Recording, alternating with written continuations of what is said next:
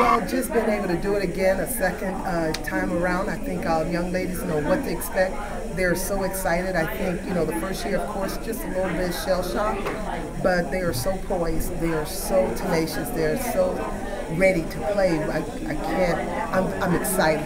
I'm so elated. So I know we're going to represent the SWAC conference well. We're going to represent Alabama State well. And couldn't be playing a better opponent than Florida coming from the SEC.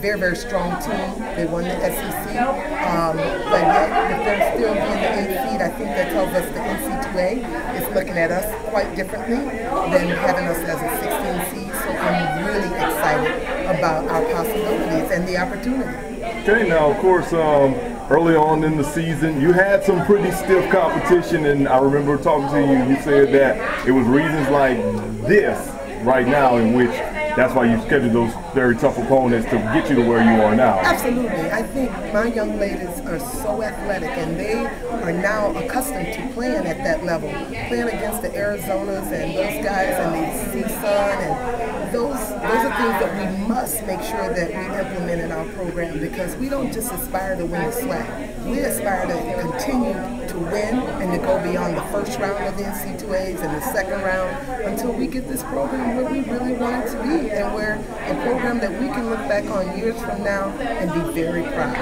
Okay, and just on another note, maybe kind of just talk about how you guys cementing a legacy here now with this ASU volleyball program.